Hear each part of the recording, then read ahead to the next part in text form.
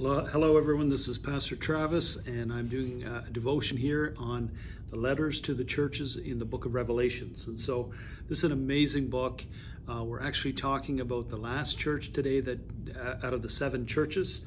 And I want to start in chapter 1 with our opening verse again, which is verse 3. It says, "Blessed is he who reads and those who hear the words of this prophecy and keeps these things which are written in it, for the time is near."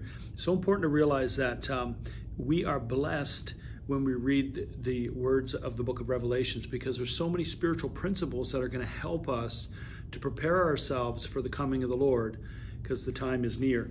And so far we've covered 6 of the churches. We've talked about the loveless church, which was the church of Ephesus. We talked about the persecuted church, which was the church in Smyrna. We also talked about the church, the compromising church, the church of Pergamos, the corrupt church, which is the church in Thyatira. We talked about the dead church, the faithful church, and the lukewarm church. And we also talked about the dispensation. So these were historic churches that were in existence when Jesus spoke to John here in the book of Revelation in the 1st century, but they were historical churches, but there's also a dispensational interpretation. So though they were historic and they had their issues that had to be addressed, it's also representing different time periods from the 1st century up until the end. Now, the last 2 churches we're dealing with here, the faithful church, which is to the pastor of the church of Philadelphia, and also the lukewarm church, which we're talking about today. The dispensational time period is actually the time we're living in, I believe, right now. This is a dispensational time of the church worldwide before the coming, just pre-tribulation, just before the rapture. This is what's happening. There's going to be the faithful church, which we spoke of last week or 2 weeks ago, and the lukewarm church. And we have to choose which church we want to be. And so I want to start here in verse 14, chapter 3, the lukewarm church. "And to the angel of the church of Laodicea write." So Jesus is speaking to the church of the Laodiceans. He's speaking here. He says, "These things says the Amen, the faithful and true witness." So first of all, Laodicea historically was a church that was an arrogant, self-sufficient church in an affluent city. So the city that they were living in was very wealthy and prosperous. It was known for being a banking center, for the production of glossy black wool used in clothing and carpet. And they held the market on this, okay? And they were also known for producing a medical salve for curing eye disorders. So their industry was wool, number 1. Their second industry was medical industry, and they produced an eye salve that was wanted worldwide. They were the envy of the ancient world. They were so prosperous that I believe it was the year AD 60, there was an earthquake that destroyed their city, the Laodicean city. It was destroyed, and they refused financial help from Rome because they had so much money they wanted to rebuild themselves. Okay, so this was a very prosperous city, and it was located in what we call modern-day Turkey. Okay, so that's the historical layout. Now, Revelations chapter 3, verse 14, look what Jesus says. He says, "And these things says the Amen, the faithful and the true witness, who was the beginning of the creation of God." Now, as we've been talking, Jesus always identifies with each church with the things they're struggling with. And he says here, he says, "I am the faithful and true witness." So obviously he was speaking to the fact that they were being unfaithful in their witness. How were they witnessing the gospel? They were being unfaithful. So Jesus is saying, hey, listen, I'm the true faithful witness. And then he says, I'm the beginning of the creation of God. So these are the 2 areas that they're struggling with. Okay? So they're unfaithful in their witness. Then he identifies and he says, I'm the beginning of the creation of God. Now here's the thing. Jehovah's Witnesses and other religious groups will say that, see, this is saying that Jesus had a created being. He's a created being and he was created in the beginning. That's not what this is saying, okay? This is saying something very different, okay? This is saying that Jesus was the beginning of the creation of God. In other words, if you turn with me to John chapter 1, verse 1 to 3, it says, in the beginning, the Word already existed. The Word was with God. The Word was God, okay? He existed in the beginning with God, and he created everything through Jesus, okay? Nothing was created except through Jesus. So what this is saying, that Jesus is the beginning of the creation, is like saying that the foreman and the developer of the home is the beginning of the creation of that house. So Jesus is saying, I was there when all the materialistic things that you love and you're putting before me, all this material wealth, your BMW, you know, the things that are created. I am the beginning of all that creation. See, we're going to get into this, but this church is lukewarm because they have their focus on material wealth and prosperity. So let's look at what Jesus says to this church. He says here in verse 5, he says, I know your works, that you're neither cold nor hot. I wish that you were cold or hot. So then, because you're lukewarm and neither cold nor hot, I will vomit you out of my mouth. Now, what's he talking about here? Now, Jesus really speaks in parables. He's the master of parables or analogies, and he really relates to people with pictures. And so what was happening here in Laodicea was actually, the geography of Laodicea was that this city, to the north of Laodicea, was a city called Hierapolis. Now, Hierapolis had healthy hot springs. I think they were about 6 kilometers away, and they had healthy hot springs. Now, hot springs, we're talking about boiling hot water, which is very medicinal. It's able to help you. You can put herbs in it. You can put tea in it, and it's healthy. It's good to drink. Okay, it has purpose. Okay, and then to the south of Laodicea, we had a city called Colossae. Now, Colossae had cold springs that they were clean and refreshing to drink from. They were healthy to drink from.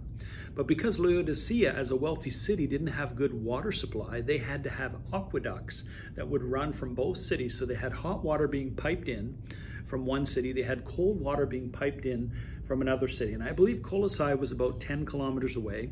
Don't quote me on this. The other city was 6 kilometers away. There was that kind of a distance.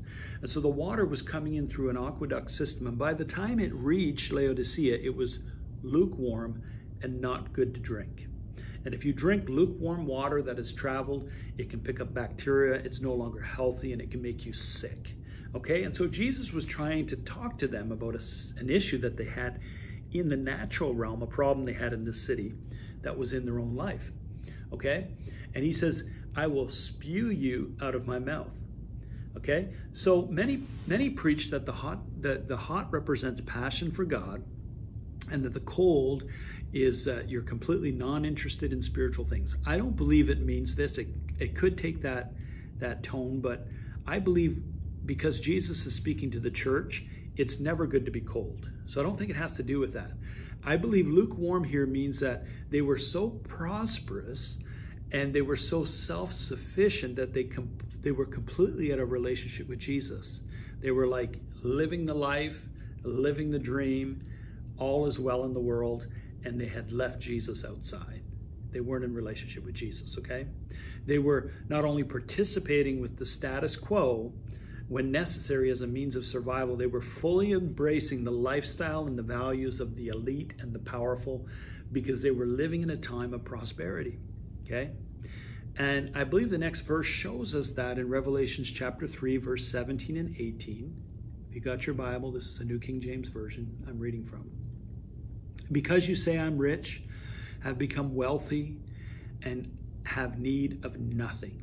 So the church was saying, hey, I'm rich, I'm wealthy, I have no need of anything. And he says, do you not know that you are wretched, miserable, poor, blind, and naked? So Jesus was saying, spiritually, you need some work to be done inside of you. You got all the wealth, but you're empty on the inside. Look what he says in verse 18, I counsel you to buy from me gold refined in the fire, so that you may be spiritually rich, white garments that you may be spiritually clothed, and I'm adding the word spiritual, okay? And the shame of your nakedness may not be revealed. And he says, I want to anoint your eyes with eye salve that you may see. Now remember, this city was known for eye salve in the natural to help people's physical eyes. And he's saying, I want eye salve to help your spiritual eyes, because you need to see that you're not all fixed yet. You've got some work to do, okay? And look at Revelation chapter 3, verse 19. And I love this because, again, Jesus is rebuking these people for forgetting about him. And look what he says. As many as I love, I rebuke and chasten. Therefore, be zealous and repent. He's saying, listen, you're messed up, but I love you. And because I love you, I'm rebuking you. I want you to change and be zealous and repent. Turn 180 degrees. He loved them even in their lukewarmness. You might be lukewarm. You might have all your dependency in your wealth, in your retirement savings funds, in different things in this world.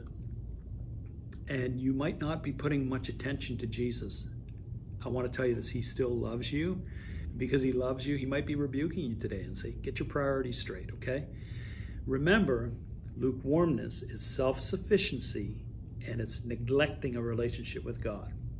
So let's look on Revelation chapter 3, verse 20. Look what he says. Behold, I stand at the door and I knock. If anyone hears my voice and opens the door, I will come into him and dine with him and he with me.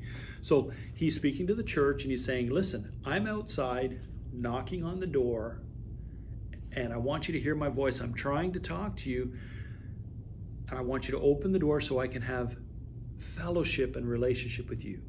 So you see how this is very clear that they were into their wealth and their prosperity and they had moved away from having intimacy with Jesus. And so that's why, this is where, I believe we're living in. We have to choose in this end time. Are we going to live as the lukewarm church or are we going to live as the faithful church?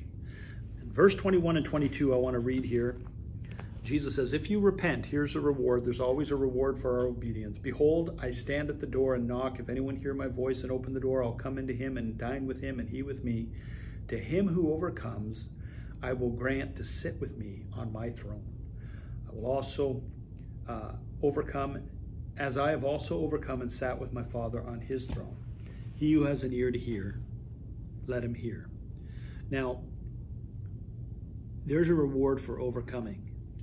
And God wants us to be overcomers. We have to have our priorities straight. Now, here's the thing. The dispensational interpretation of this, okay, is that this church represents the church in the final days, just before the rapture of the saints. Hot water is medicinal. Cold water is refreshing. Warm water is useless, and it's not healthy to drink, okay? Now, it's okay to have material wealth. But it's not okay if material wealth has you. I love this passage here in Deuteronomy chapter 8, verse 10 to 14, and we're going to close. When you have eaten and are satisfied, you shall bless the Lord your God for the good land which he has given you. Beware that you do not forget the Lord your God by not keeping his commandments or his ordinances and his statutes, which I am commanding you today. Otherwise, when you have eaten and are satisfied, and when you have built good houses and lived in them, okay? And when your herds and your flocks multiply, see there's prosperity coming, and your silver and your gold have multiplied, and all that you have multiplies, then your heart will become proud, and you will forget the Lord your God who brought you out of the land of Egypt, out of the house of slavery. If we can have wealth, okay, and use it for the glory of God, and keep the relationship with God in check as the number one thing, it's from the Lord. All wealth comes from the Lord. It's not wrong to have money. It's wrong for money to have you. And so that's a little soul searching that we need to do as we move on in these times. And what happens now, what's happening now with this pandemic thing that we're in with COVID-19, we're seeing that people are starting to realize that they can't put the kind of security in their real estate properties, in their jobs, in the economy, in their governments, the things that are created don't create security. It's Jesus and the voice of God and having fellowship with God that creates security in our lives. And so because everything's being shaken, people are beginning to look back and say, God, I want to have a relationship with you. I want to put you back because my security is in you, in spiritual riches, not earthly riches. Let me pray with you.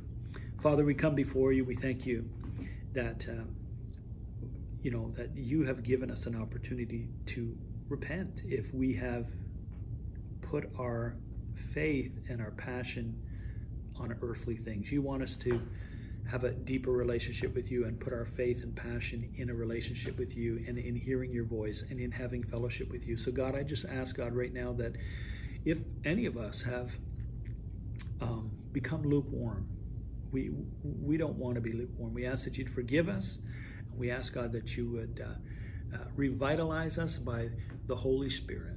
Your Spirit represents water. We want the medicinal benefits of the Holy Spirit, and we want the refreshing of the Holy Spirit, but we're not going to be stagnant because you're not a stagnant spirit. And we thank you for it. And all God's people said, amen. God bless you, and we'll see you next week.